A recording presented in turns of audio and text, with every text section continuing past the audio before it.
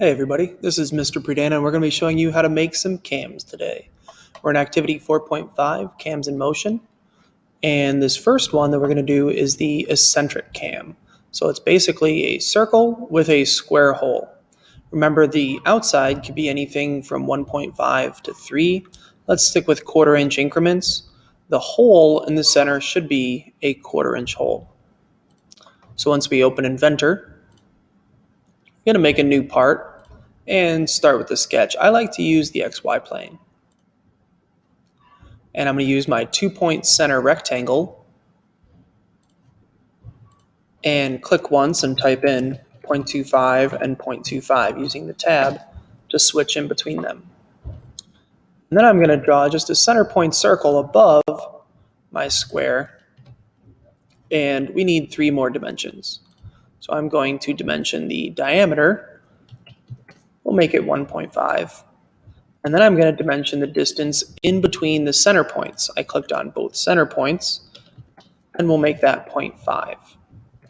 Finally, you'll see when I hit escape, I can drag my circle around. I need to use the vertical constraint, shown up here in the constraints with the up and down line, between the center point and the center point. Everything's blue and it's fully constrained. Now I can finish my sketch and use the extrude tool. It's really important that we click on just the shape we want to extrude and not make it go in 2 directions.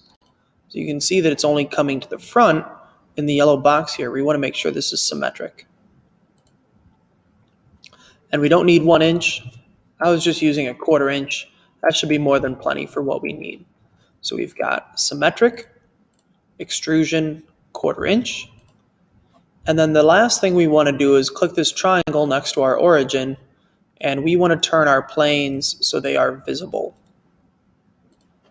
And it's really important, I want to go back and emphasize that when we're doing our squares, we want to put our square in the center because that's where our hole is going to be, and that's how we're rotating around.